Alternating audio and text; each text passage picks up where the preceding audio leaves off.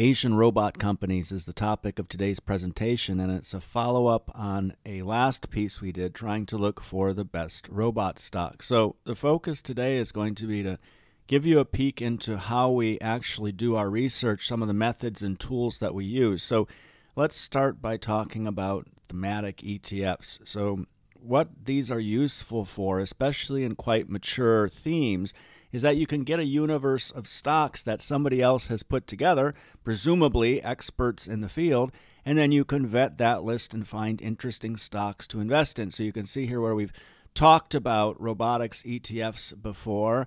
We wrote about which of the robotics ETFs would be the best to buy, and typically that would be the largest. So here we've pulled up a list of the most recent robotics ETFs available. You can see there at the top are bots and robo, each having over $1 billion in assets under management. That's quite good.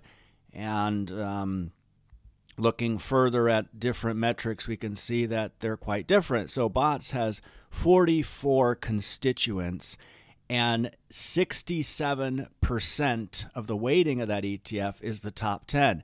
Now, when you look at Robo, you can see, well, they have 82 robot companies, or you can't necessarily call them robot companies because these ETFs often get quite creative on the names that they throw in there. And we've looked at that across multiple themes where an IoT ETF may not be what it says on the tin. So they have 82. That's quite a lot more. And the top 10 for Robo make up just 18% of the weighting. So you see bots is a lot more concentrated. Now, ER on the right there, upper right, that stands for expense ratio. You could see Robo's quite expensive. So thematic ETFs, I can't recall what ARK's charging, but an active thematic ETF shouldn't be upwards of, let's say, 60 basis points, right? So your average ETF, I think, is around 30 basis points. Robo would be considered rich.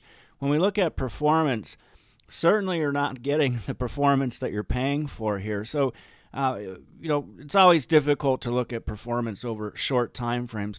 Probably you should never look at anything less than 5 years, but we have 5-year performance numbers for these two ETFs. We can see that Robo returned 25% over the past 5 years. Bots lost 2%. Both those numbers are compared to a NASDAQ return of 75% over the past 5 years. So you'd have done a whole lot better just by investing in the NASDAQ, and you have taken on a lot less risk.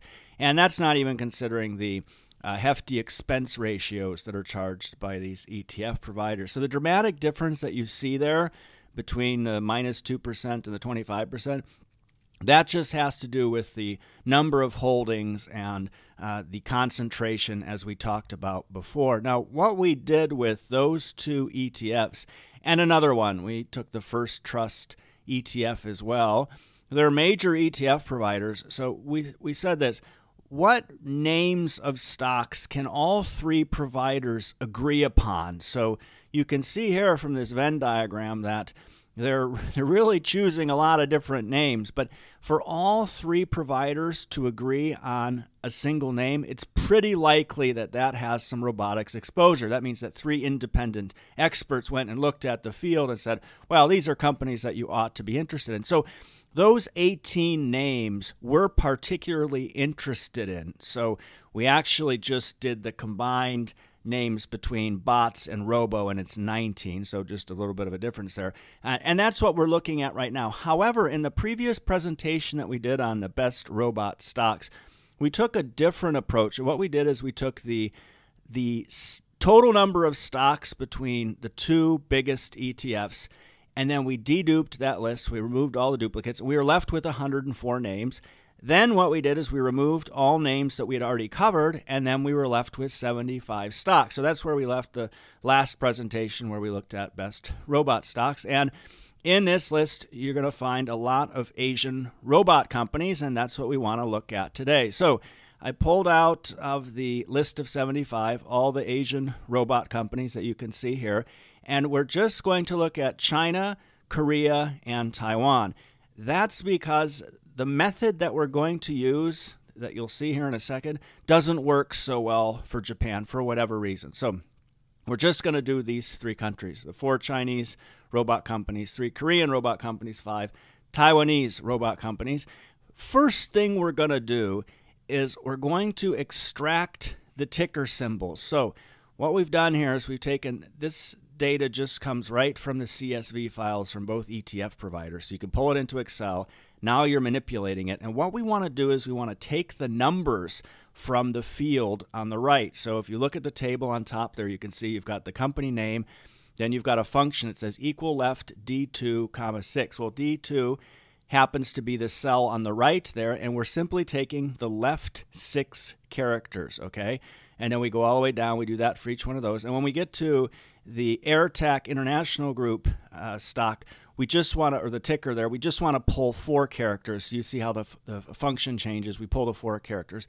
And what we get are the numbers below without the letters. So it's quite quick and easy way to filter those out. Then what we can do is first you have to copy and paste them. Otherwise the system gets angry because it sees the functions, not the values. So you copy paste those in there. Then in Excel, you click that Stocks button. So first click the Data tab, then click Stocks with all those selected. Super cool. Look what happens. It resolves every single one of those company names. Now what you can do is you can start to play around with importing data quite easily. And I left in the company names on the left so you can kind of check and make sure that, in fact, it imported the right company. Sometimes it'll make a mistake, so you want to pay attention to that. So now that we've got these companies resolved, what we can do is start to pull in data like market cap.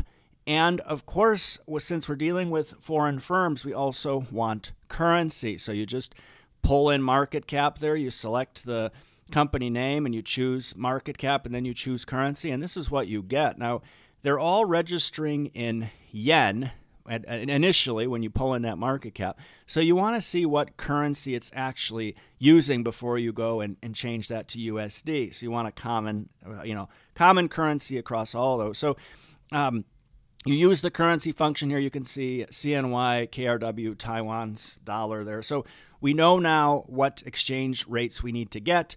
We bring those exchange rates in, we multiply them out, and look, we have our market cap USD for all these companies. All right, now what we can do is we can start to eliminate anything that's too small. Well, it just so happens to be the 3 Korean firms on this list are just too small for us to consider. We took a cursory look at these, and they're not very interesting names. So that leaves us then with 9 names. Now, this is where things start to get rather interesting. What you can do now is you can choose the description function for that data import, right? So in the same way, if we go back and look at the slide where the different values that we can select, you see description there. Well, when you choose description, then you can pull in a description. What we've done here is simply trimmed these out and highlighted things of interest. So we could just go down the list. You have Hans Laser Technology. It says they mainly operate in domestic markets. Not so interesting. We're looking for companies that have bigger aspirations than just selling domestically. You see iFly Tech, primarily engaged in software and IT service business. Not so interesting. Eston Automation. This is a company that's probably worth looking at. We're going to talk a little bit more about why in a second. This next firm here, Shenzhen Innovance Technology, despite what the description here says, what they do, it appears to be an industrial components firm, what you might classify as a sector industrials. But what they actually do is provide motion control equipment for robotics, and they're a leader, perhaps not the leader, but a leader in what they do.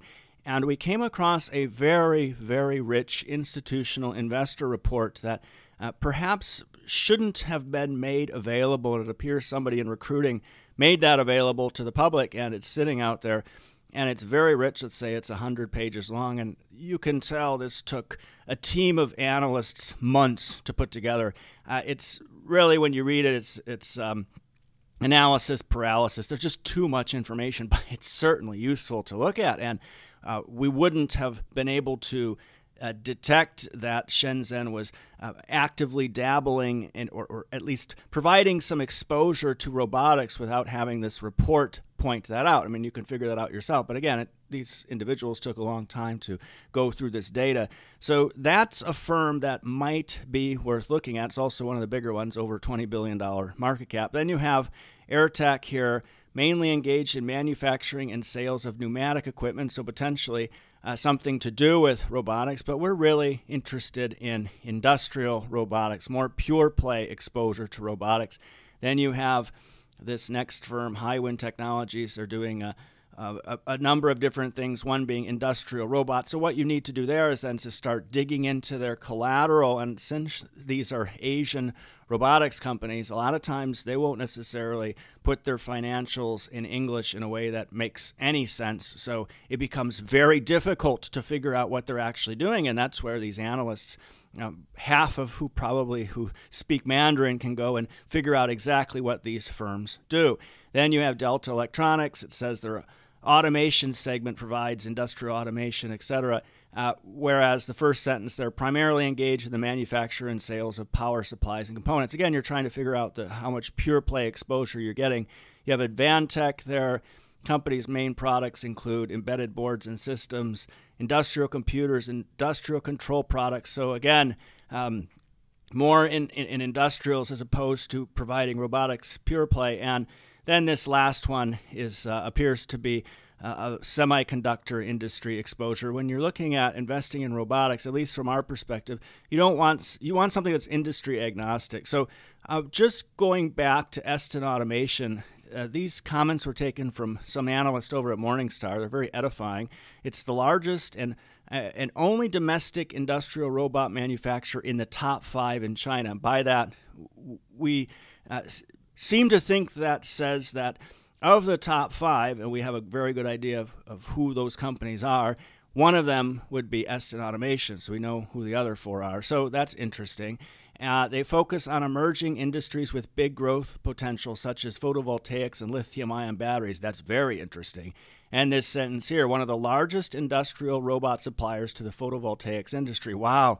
So that's quite interesting to know. And it also says here they've landed their robots in the factories of top lithium-ion battery companies such as BYD and CATL. So a way to play both photovoltaics and lithium battery growth and industrial robotics. Very compelling. And we actually did a piece, this was back in 2018, looking at Eston, and I've put that up here. I'll put a link to it in the description of this video so you can read that, and we talked a little bit about the firm. In terms of investing in that, we're looking more right now at the leaders. And this article you see are a list of 14 promising robotics companies. That's for paying subscribers. That's where we started to dig into that list that we pointed out earlier in the Venn diagram, the 18. Well, it's actually 19. We started digging into that, and we did that in that article, and we're going to take a different direction. Whereas if you were interested in Eston, what you could then do is try to access it using Interactive Brokers and their Shanghai Hong Kong Stock Connect feature. I actually signed up for that, and it didn't go through. It's rather complicated, and I will certainly follow up on that because it's very interesting. I don't think that's a firm that we'll be investing in, but certainly that's interesting also because you can access the A shares, so you lose that VI structure risk that we always talk about. But just to conclude here, ETFs provide a great universe of possible suspects, and that's what we've done today, is really use those ETFs, which we wouldn't invest in for exposure, as we pointed out, for a number of reasons, but they're useful in showing us what the universe looks like. And then what we can do is use Excel as a tool for manipulating data, particularly for foreign firms where some of that information is very hard to come by. You saw how we were able to pull that in quite easily. Foreign stocks offer a lot of variety, but the problem you'll run into, that we run into, is that language barrier. That's why you have these firms that produce institutional research of the type that we talked about, where we came across a very rich report. Those individuals all have the language skills needed to analyze these Asian robot companies. So I'm going to put up a piece here, a video that we did, the last one we did on finding the best robotics companies. Before you watch that, please click the Analyze logo here. Support us, subscribe to our channel. Thanks for taking the time to watch this today.